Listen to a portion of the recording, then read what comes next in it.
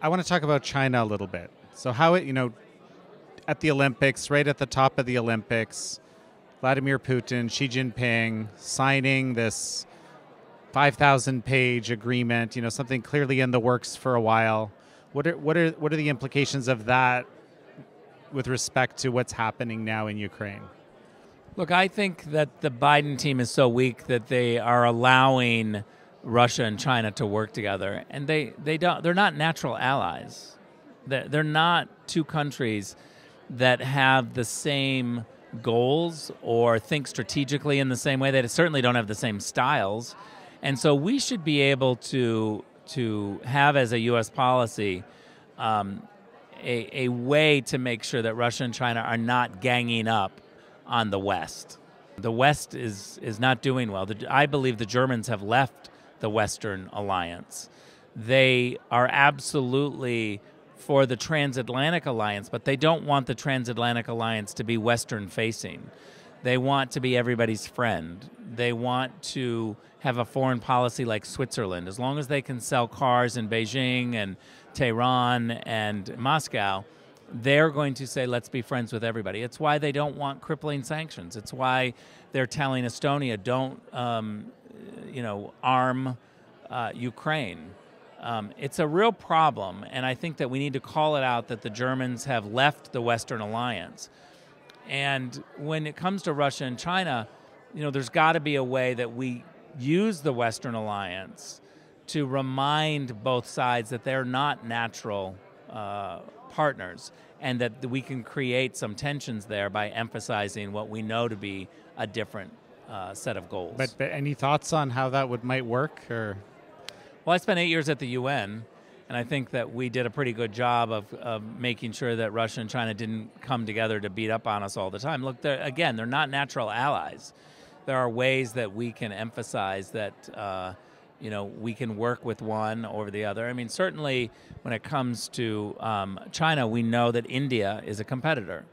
And the more we can make clear that we want a better relationship with India, which I think Donald Trump did brilliantly with Modi, that is going to help. That's going to be able to help make sure that Beijing doesn't get their way. I think we have a problem in America because the Chinese have been able to infiltrate Hollywood, academia, business, and our politicians. As acting director of national intelligence, I had to make sure that we gave defensive briefings to American politicians at the local level, the state level, and the federal level because they stumbled into a relationship with a Chinese government official or somebody who worked for the Chinese intelligence agency, and they didn't know it.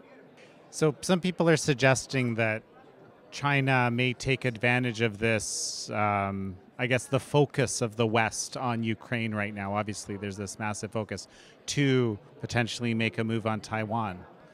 Or others are saying it's a longer game. They really just want to see what happens and how much damage they might suffer if they were to do that. Yeah. What are your thoughts? Well, I try not to be in the business of predicting the future. I try to remember that I'm a diplomat and I want to solve problems peacefully. I don't want to get to the point where the State Department is shoved aside and the Defense Department has to come in. And so I think that diplomats should be talking about these issues. I think that we need to have better diplomats at the State Department in the political appointed positions to be thinking about these issues. These are serious issues, and right now, because of Joe Biden's disastrous Afghanistan pullout, there are a lot of countries that are beginning to look at us and say we're weak. You add the UAE issue of the Houthis attacking. That's another big message for the Middle East. Of course, everyone's talking about the Taiwan-China issue, but I think these are solved diplomatically, and we need to have diplomats who are unapologetic about America, being for America, the America First strategy, I think is good for the world, and we should articulate that. Why is America First good for the world? Because when America concentrates on democracy, human rights, the rule of law, we certainly benefit, but the world does too when there are rules. And I think we need to start making better decisions about what we do with our foreign policy and the implications for that. And I'll give you the example of the World Trade Organization. 20 plus years ago, we thought if we let China into the World Trade Organization, that they would continue going down this road of reform. They would continue towards human rights, the rule of law. The idea was engagement, and I'm actually for engagement, but I'm also for trying to find a way to benchmark and measure whether engagement worked. And I think by any measure, the Chinese have gotten worse since they've been in the World Trade Organization. Human rights has gotten worse in China. The rule of law is worse. And so I'm somebody who wants to do engagement, but also wants to say our engagement didn't work.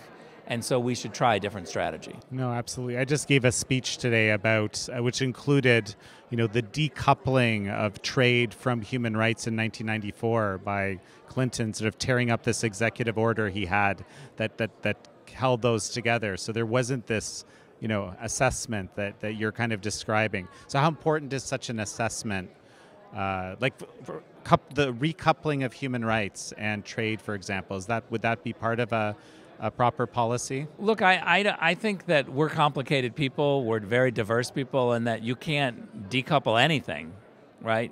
Everything is related, and it all goes into the criteria to form a policy. I wouldn't decouple anything. Mm-hmm.